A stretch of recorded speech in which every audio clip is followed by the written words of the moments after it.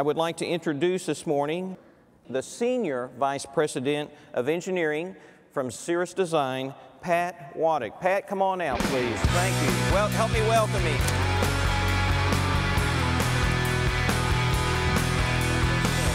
Thank you. Well, thank you, Ted. I appreciate that great introduction. I'd like to thank PTC User and PTC for inviting Cirrus to be part of this great event over the last 15, 20 years or so.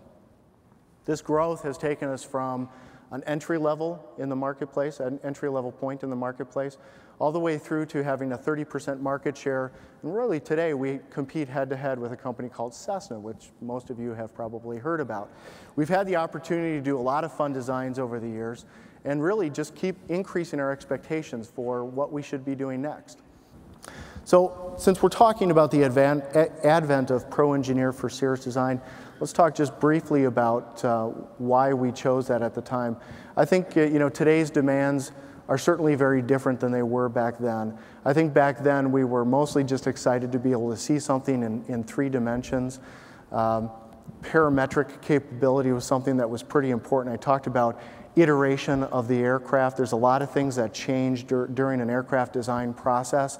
And parametrics give you that power to be able to do a lot of flexible designing as you go. So now we had to translate that through to actual design. Now, this is Product View 9.0, and I want to thank Jim Heppelman and his staff, especially Michael Rigel, for working with Cirrus to really harness some of the power of Release 9.0. The SR20, as we've talked about all these different objectives, it translated through to a little bit more conventional design than the VK30 and the ST50. As you note, the VK30 and the ST50 were kind of complex airplanes. You had retractable landing gear, pusher propeller, and we wanted to design an airplane that really was as simple to fly as the SR20. Again, low cost for this class of aircraft.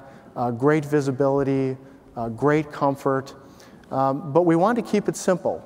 As I said, you guys have the most influence on customer value. Sure, it's important for leadership to have a vision and drive that. It also needs to be from us, our expectations for a great product. Be passionate about it. Wake up every day figuring out how you're going to do it better, and share that passion with people around you. And then the last thing, change the world. So I appreciate the time together.